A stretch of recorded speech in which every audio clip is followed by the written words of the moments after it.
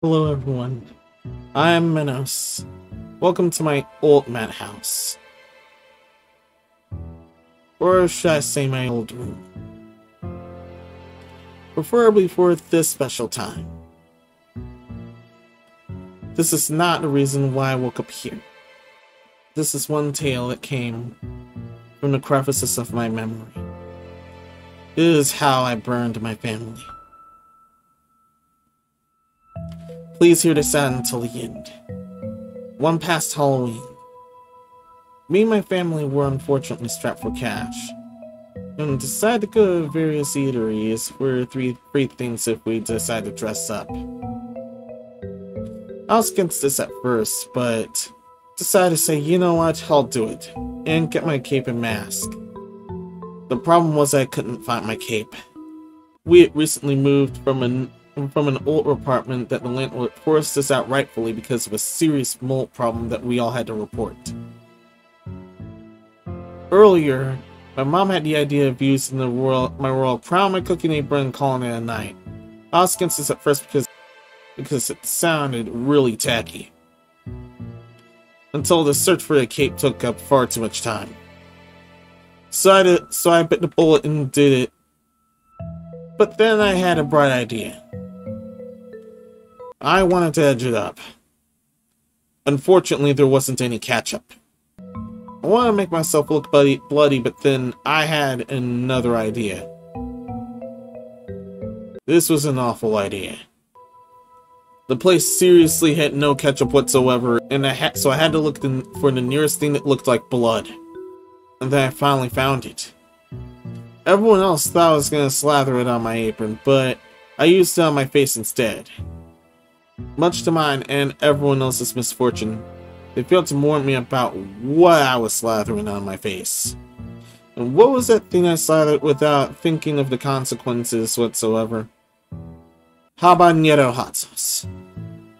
Seconds into slathering the bottom part of my face, I was burning like I tried to shave a beard with a lyre and had to go to the bathroom and wash and wipe it off with the soap, water, and the nearest towel, and a small resourceful bowl of milk. It thankfully worked. But I was still burning with the spices on my hands and the affected part of my face, but as the outing went, it gradually restored to normal and did not cause any severe damage, because I got off as quick as I could. The affected parts gradually restored to normal and did not make any severe problems. The affected areas thankfully gradually restored to normal and did not cause any severe damage as the outing went.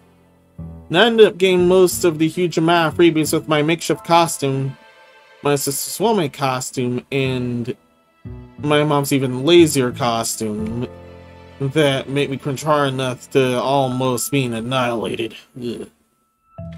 The sole sad exception was the Quetzalcoatls at the time, which was a free burrito. But because my dad didn't want to burn any more gas and had more than one screw loose for the night. For lack of better terms. After that, and what was then my sister's last year trick-or-treating, we came home, I partied my butthole off, and called it a night. Aside of Quetzalcoatl's thing, it thankfully didn't suck at all.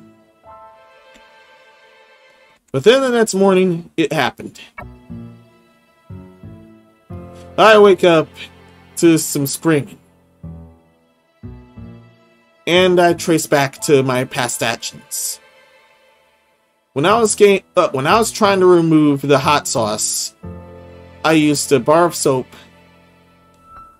a towel, and a bowl of milk. And I did not think of the ramifications at all to what I had just done.